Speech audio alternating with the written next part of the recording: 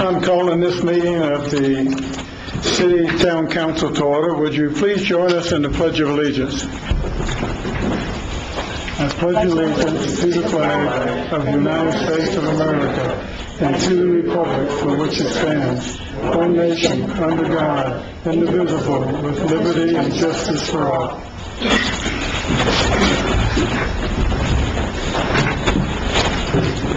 The next item on the agenda is proclamations, and since May 31st through June the 3rd, 2017 is Wild Wild West Pro Rodeo Week, and the city would like to recognize this with a proclamation.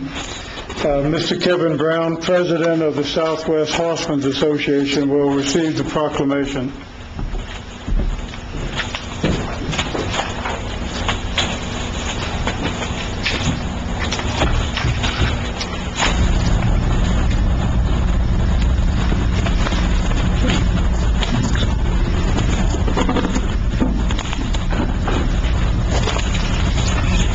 Whereas the Southwest Horsemen's Association and Pete Torres Classic Pro Rodeo will be presenting the first New Mexico Bank Wild Wild West Pro Rodeo in Silver City, New Mexico. And whereas the Wild Wild West Pro Rodeo is celebrating its 27th year in Grand County in 2017. And whereas the Wild Wild West Pro Rodeo reflects the Western heritage and history of Silver City. And whereas the Wild Wild West Pro Rodeo is an important step in the process of improving the economic viability of New Mexico in the sporting world. Now therefore, I, Ken Ladner, Mayor of the Town of Silver City, Grand County, New Mexico, in view of the inherent value of this, do hereby proclaim the week of May 31st through June 3rd, 2017 as the first New Mexico Bank Wild Wild West Pro Rodeo Week, and urge all citizens to attend and enjoy the rodeo. Mr. Brown, would you like to say a few words? Oh, no, I sure. Go right ahead. Well, my name is Kevin Brown. I'm the president of the Southwest Horsemen's Association. Here tonight to receive this proclamation from Mayor Ladner and the councilors, and thank you. Once again, this year we're bringing Southwest Horsemen's, bringing the Wild Wild West Pro Rodeo to Silver City. We want to be sure and invite everybody out and make sure that the word gets out to come and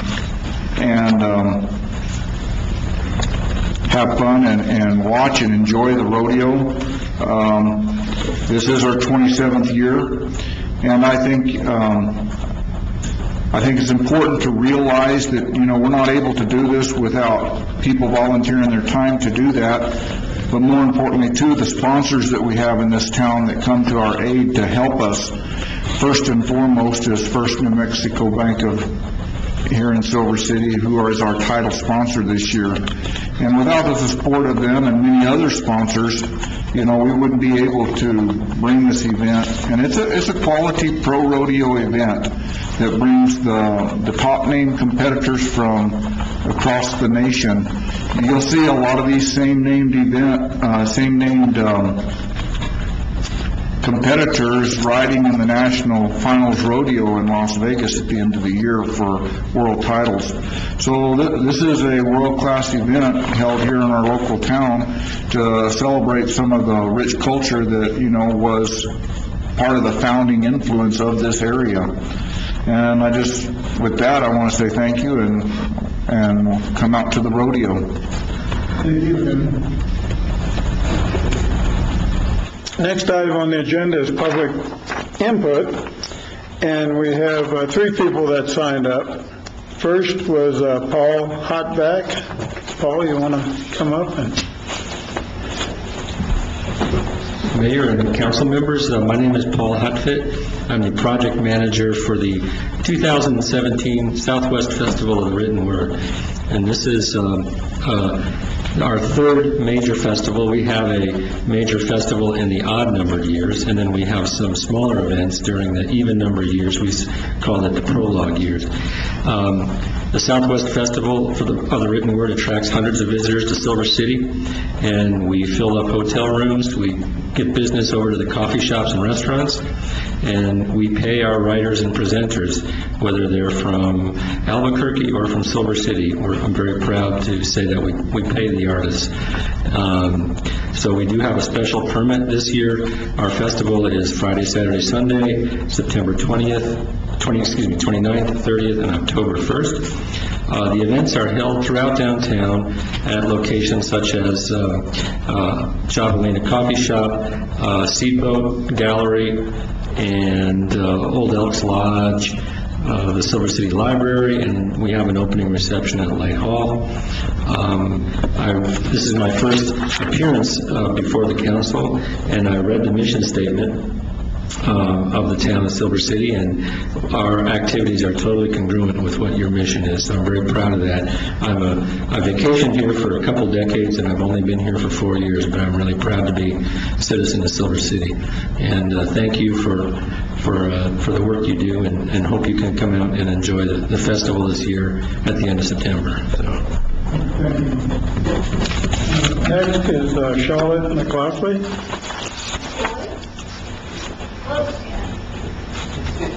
Like MCGOY. Oh, okay. No one's ever guessed it. Hello, council members and mayor and staff and press. So I am here tonight as a parent and as a community member, and really as a very committed community member. I've been here for 22 years. I was on the school board and also on planning and zoning in the past. And what I'm here to mention tonight is that you may have heard recently that there was a discussion, actually an attempt to pass a 4-day school week for the public schools. COBRE already had passed that for their, starting this fall.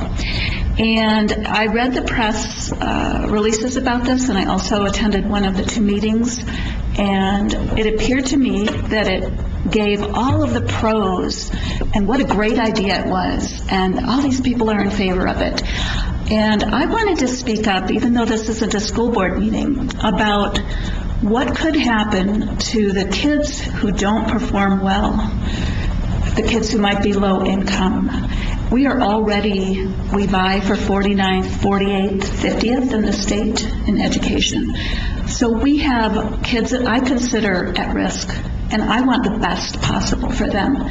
And the problem with the 4-day school week is those are the kids that would be at risk.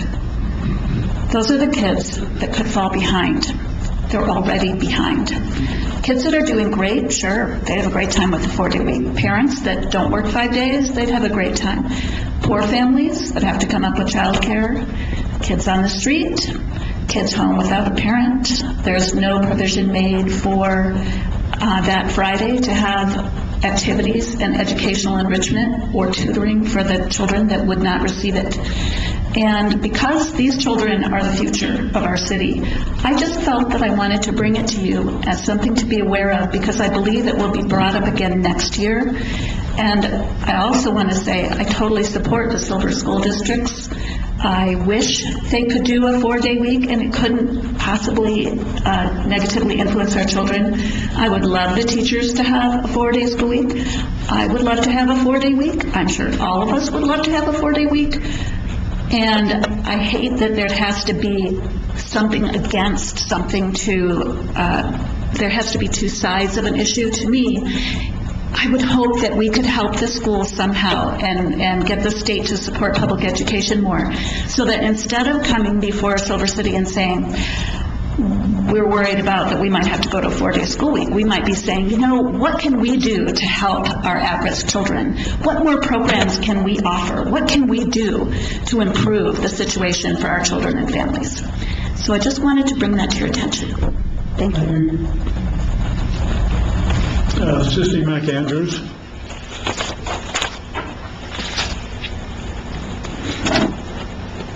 Hello, Mayor, Council, staff, press, and community.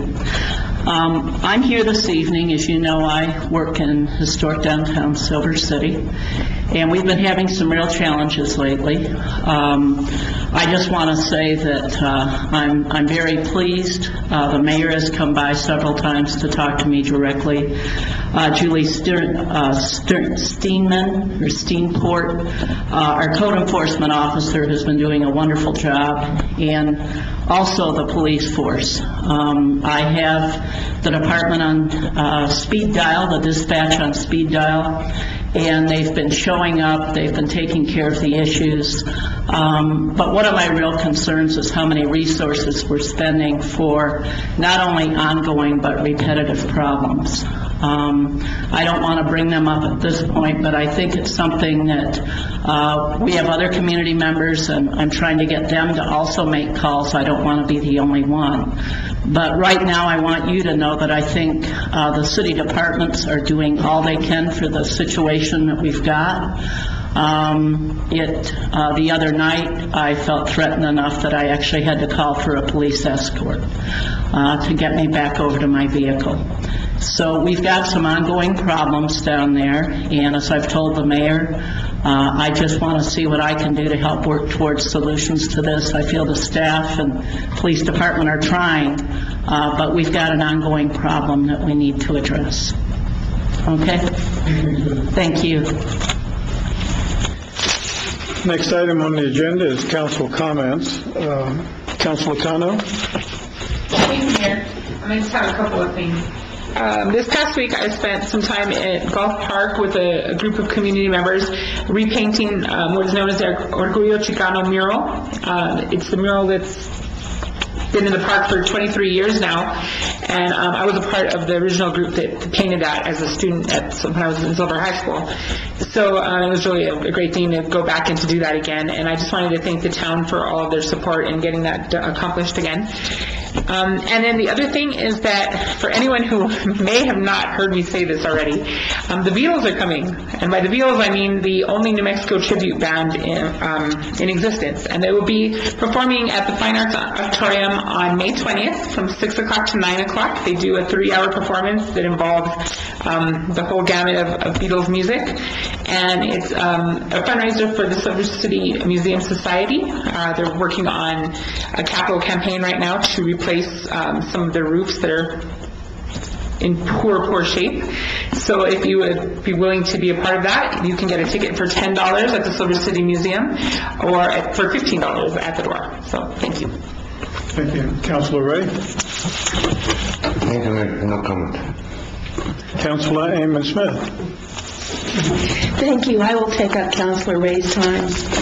I'm really happy to say in public here that the New Mexico Department of Transportation Alternatives Program has awarded a grant to the town of Silver City. Thank you to Alex Brown, to Peter Pena, and to Denise Smith.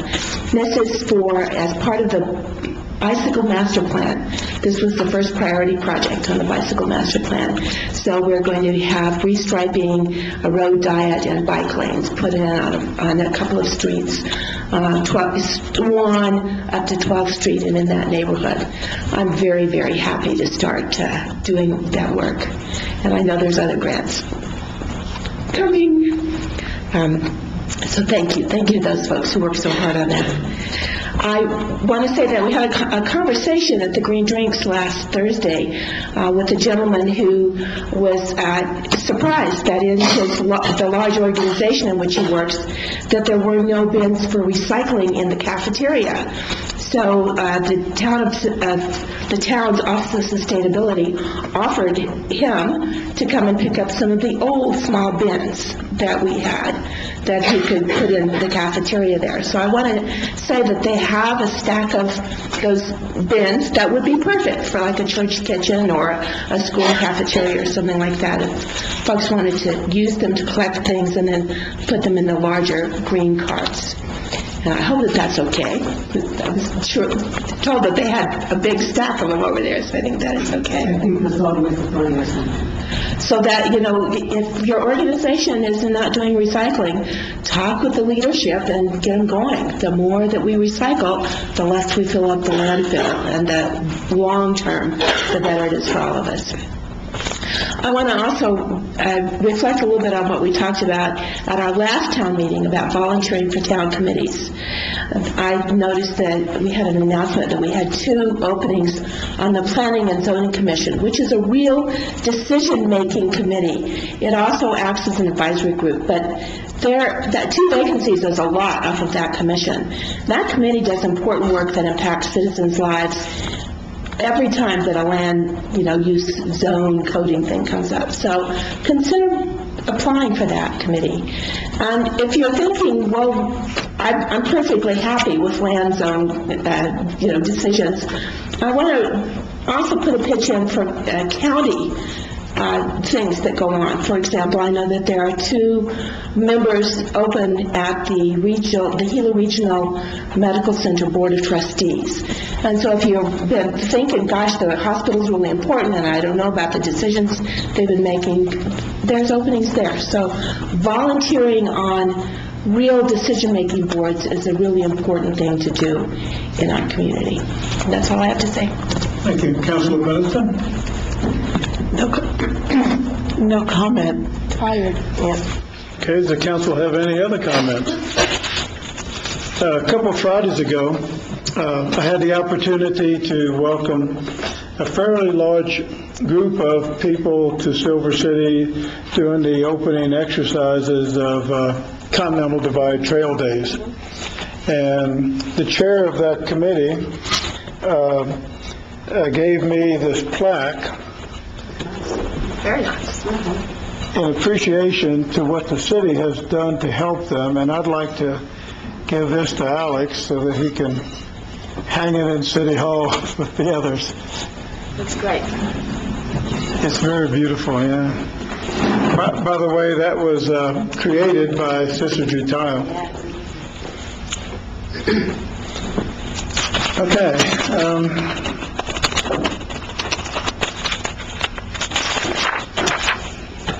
Next on the agenda is changes to the agenda. Any changes? Okay. Next item is approval of minutes of the April 25th, 2017 regular meeting. Councilor Amon Smith. Thank you, Mr. Mayor, for recognizing my gesture. I would like to move to approve the minutes of the regular council meeting of the town of Silver City of April 25th, 2017. Is there a second? Councilor Bedison. I second the motion. Okay, any discussion?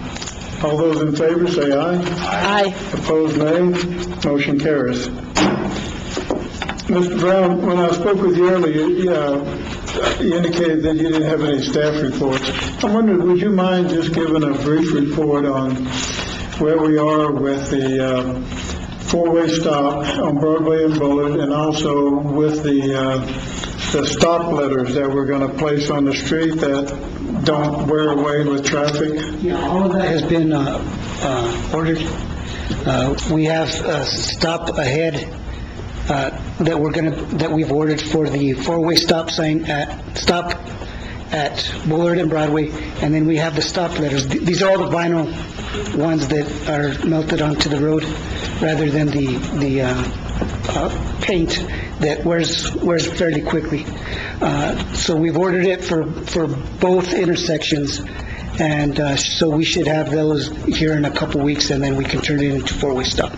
Okay. I think you said you were going to paint the crosswalks too in downtown. The crosswalks will be, I talked to Peter today, the crosswalks are going to be repainted on Friday.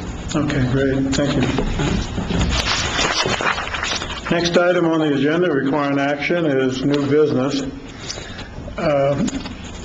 Item 11A is the approval/disapproval of endorsement of Councilor Bediston's candidacy for the position of Vice President of the New Mexico Municipal League. Councilor Bediston?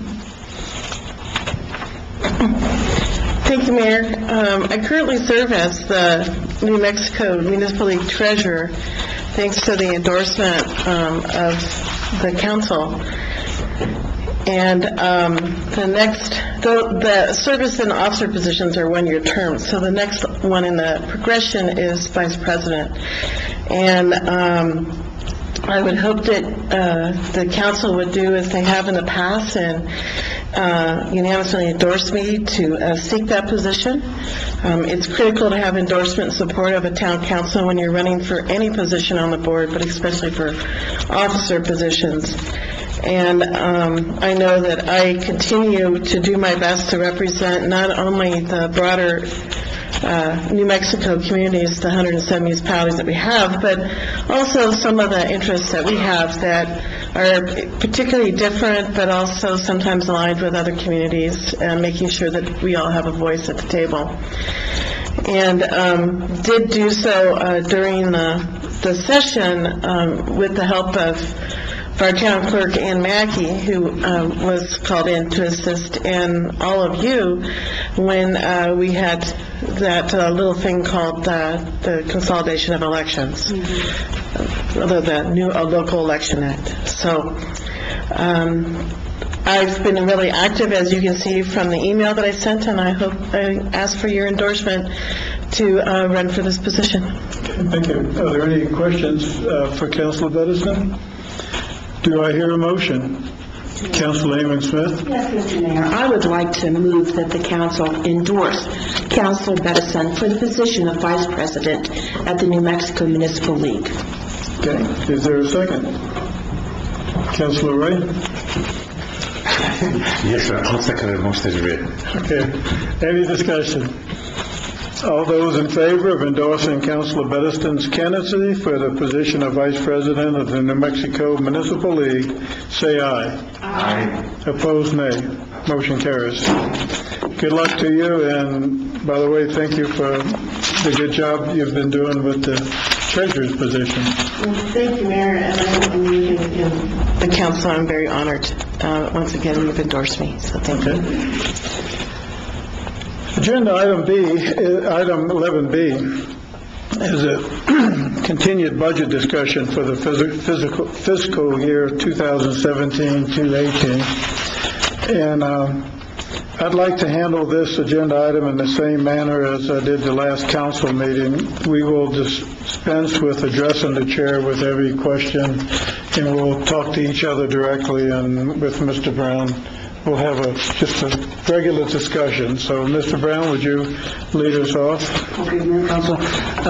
There's basically no changes, but I said I was going to keep bringing this to you every week until we have to submit the budget at the end of May. The last discussion will be on May 23rd when we have our next council meeting. Per our previous discussions, we talked about increasing property tax by $1 million. To offset any cuts that may occur during this next fiscal year. I've been speaking with the Assessor Raul Turrieta about that because I was wondering what the deadline was for us to pass it. The deadline is May 31st. So if we don't do it in May, we're done for a year. We'll be put one step deeper in the hole if they speed up the hold harmless or they eliminate the hold harmless.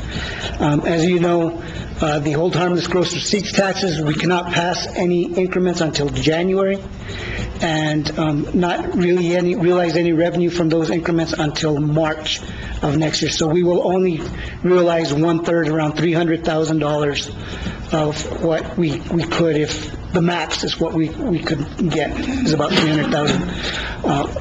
By passing $1 million, we could generate about $200,000. But I wanted to have Mr. Turrieta talk about what it takes what goes into the calculating what we can get from the tax and what our total authority is. Mr. Mayor and Council, my name is Raul Turrieta, your Grand County Assessor, and actually when I've been talking to Alex for the last a couple times within this last week. So the statute is under section 737-B3, and that's authorizing the maximum operating mill levy of 7.65 for the municipalities. Silver City is currently at 3.825 and has a remaining authority at 3.825. They can impose the remaining authority at once. The increment is decided by if you don't go the above 7.65. So the governing body for increasing the mill levy hopefully by June 1st, because we actually certify by June 15th with all our valuation through the whole county. One thing that we really need to talk about is that once you impose this one mill, I gave you a document about the tax rate authorities and limitations and how it's all done. And also, talking to Alex, there's something called the yield control formula. Once the yield control formula is in effect, you can't increase property taxes more than 5%, and it actually fluctuates the mill rate. And that's one of the reasons that I talked to Alex. You're not actually going to get the full mill. Once we run the formula, it's going to give you probably a half of a mill, maybe a little bit above half of a mill. So once I run the formulas on that, we will find out exactly. We haven't done any valuation assessments on it, but I will on the next budget to tell you exactly how much is going to increase in property taxes. And actually, for the half a mill, it won't be all that much. So I'll break it down like I did with the 4 mills on a $100,000 home, $150,000 home, $50,000 home, and I can give you a complete breakdown on that come the end of May for the next meeting.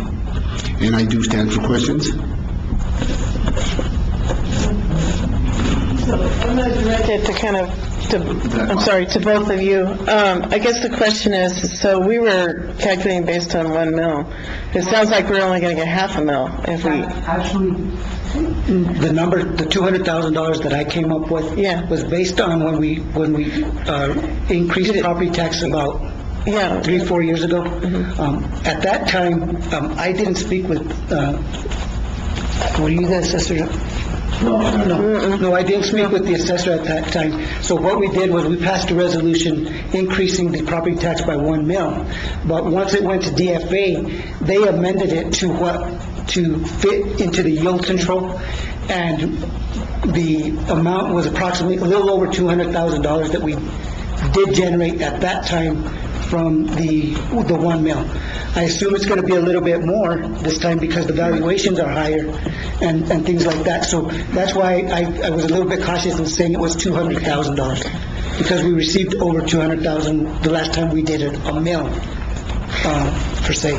Right, I remember that. And that's why I was just trying to figure out if it was directly related to 1 mill or if it was to, a portion. Thereof, like Mr. Turrieta had said. I guess ultimately it sounds like we're going to have to do this either at the next meeting to get ahead of the game, or we're going to have a special meeting. Well, I mean, it's either on the 23rd or on the 31st. I don't know that we'll totally understand what's come of the special session. Well, it's that day, isn't it? The 24th. Well, it's on the 24th, but once we evaluate the bills and how it affects us, I don't know that we will have a definite answer. So I'm looking to err on the side of caution. The question I didn't ask you is that if we didn't need it and the council didn't want this mill, could we rescind it next year? Well, you can actually, you have until the 15th of June. Okay. So we could pass it on May 23rd and rescind it by... See, once we certify it, it has to be done until the 15th of June. And they don't set the rates until possibly in September.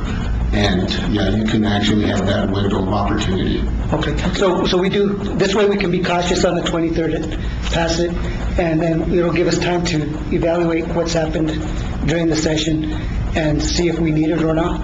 I like the fact that we can rescind it if necessary, so, with that deadline. Mayor and council, I will contact DFA first thing in the morning, to make sure about the 15th of June. But a lot of times whenever the certification process is through the 15th of June. Okay. But I will come up with a definite answer to Alex Brown first thing in the morning. Thank you. Any questions? Yes, I have one, sir. You go right ahead, you don't need to. Oh, I don't have to, all right. I'm so used to being formal. First, just a comment, which is that my understanding is that the governor has called a special session, and therefore she is sort of establishing the agenda, and she has 4 things on the agenda. The budget, in my prediction, is not going to be the first one that she wants to address. So I think it will be a little while before we really have a sense of what's going to be happening in Santa Fe. And I just want to express my ignorance here. Can we only levy in increments of 1 mil, or can we do decimal increments? We can actually do this as long as it does not increase over 3.825. It doesn't have to be a mil, it could be a half a mil up to 3.825 mils. Okay. And that's why we're working with yield control to figure out exactly what the yield control number would be. So that way by the 23rd, we could have the actual number, the max number we could get for the 5% yield control on the resolution. Right. So we don't say we're going to pass a mill and it actually be, I think last time it was .63 or .6 something that actually resulted. Okay. Something like that. Good. That was my question, because, Mayor, Council Smith, actually, right now, we're actually figuring out all our numbers on the protest period. What happens there is you actually have a value.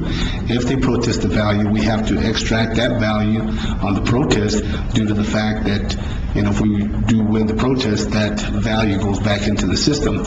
And I won't have those numbers down until possibly Tuesday of next week. And that's one of the reasons that I had held up to give you the exact number on exactly what's going to be brought into the town of Snow City. And once again, like Mr. Brown stated, I am capping out the 3% for the residential side, so that's going to increase value in the one-in district.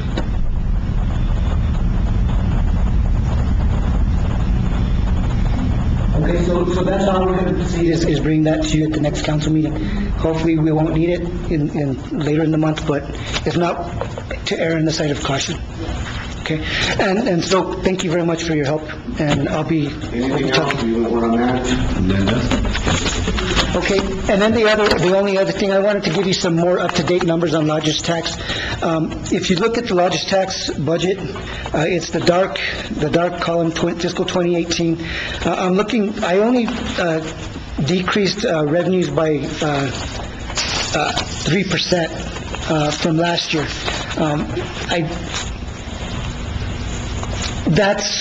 I don't think we're going to realize that, but I was cautious in the fact that if you go to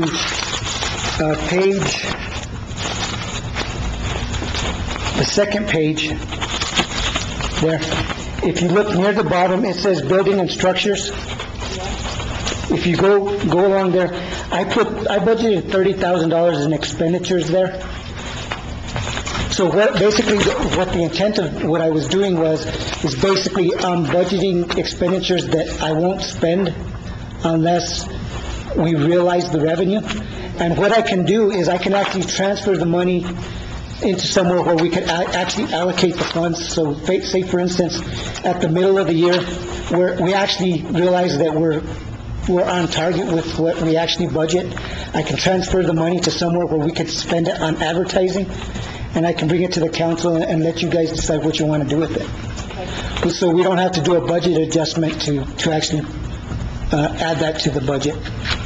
So that's the approach I'm taking on this. So I'm still being cautious, even though it doesn't really look it, so I want to show you that line there. So that 35,000 actually brings it down to 9%. So, we're talking about a mill levy of whatever, up to 1%, but most likely a fraction. I keep forgetting to turn the thing on. Sorry. Most likely a fraction of that, not necessarily a full 1%, which is actually a good thing. But are you still in this budget, like what you presented, the 2 times before, talking about not providing or the raises That's still, the savings is still in there? Yes. Okay, and the unions have been notified? They've been notified, they all know also that really until July 1, things can change. Right. I mean, because, our beginning cash balance ends up being higher because we end up getting a lot more revenue from gross receipts taxes than we received last year or something. The governor, things change with the state. There's a lot of things, and because I actually had negotiations with the police department, they were notified, but every year we're supposed to have negotiations in April with them and the fire and stuff. So Ann asked me if they request it, and they did. The police did request it, and we decided that I can't give them accurate information. We can't make a complete decision on that at this point with them. But I did tell them with the town council, this is how we're proceeding to be safe. This is how we're moving. So if nothing changes at the state, if they start cutting more, we're going to have to actually cut into budgets. If it stays the same, or we realize better revenues, or the governor and the state actually fixes the hold on the situation, which I doubt, then we can do the raises. It's just, I don't want to say completely no at this point when there may be a possibility of actually being able to afford it. And then, I'm sure you did, because I think we requested, you've prepared the directors of the departments for the fact that we don't know what's going to happen? Yes, I've been talking to them all, and they all know what's coming down. Okay. I meet with the big departments daily, and Right. so they know, and then I meet with the smaller departments on a weekly basis, so they've been well aware of. In fact, specifically with the smaller departments, they're very well aware, because that's the majority of our discussions. Well, I was going to say, it's not part of the budget, but if I may, the second meeting, May, could you please bring our new chief of the fire chief? Yeah. It would be nice to have him introduced as the fire chief. Yes. He's barely trying to get his feet wet, so he's been very, very busy. Thank you. Okay, thank you. Agenda item 11C is appointment to the cemetery board. Mr. Jeff Bell, who is the current chair of the cemetery board, his term will expire this May 31st, and he has reapplied to continue to serve on the board. If there are no objections, I would like to so appoint him. Any objections from the council? Mr. Fell is so appointed to the cemetery board. Councilor Bedison? Is it improper, Mr. Skybrone, if we step back for a minute to the budget and talk about the little fact sheet that's kind of in draft form? No problem. Okay, Mr. Mayor, can we do that? Sure. Thank you. And the letter that the mayor announced. Yeah, I think the letter should be discussed too. Yeah. So, I guess, I just want to make sure that, with Alex's help, a great amount of help, we put this together, and I know, Alex and I have been going back and forth through Ian since when I was out of town. But I think that if anyone has any sort of suggested structural changes or changes to kind of how we're trying to present it, I think that would be, it's open, it's not set in stone yet, right? The only thing that's been sent out is... Okay, so it's really a draft, and I think the council should, it would be good to make sure that it's as clear as possible, because sometimes I don't really word things very well. So I'm hoping that we can get this out sooner rather than later, after there's been some sort of consensus that it's okay the way it is, or that there additions need to be made.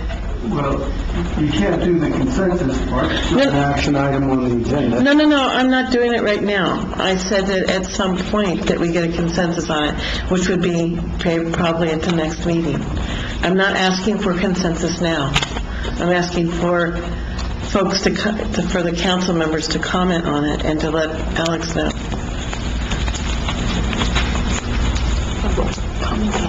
Okay. That's all. Do you understand it? I mean, because if you get too far into it, I think make it too complicated, give too much information, people start not understanding what they're looking at. And that's my biggest fear. It's the same thing, we did put the letter today, and it went out to the legislature, and it ended up 2 pages originally. So we had to cut it down, the mayor and I, to 1 page, so that they don't see 2 pages and start, just throw it in the garbage. Okay. Sure, Councilman Smith. This document, the letter is really good. Really good.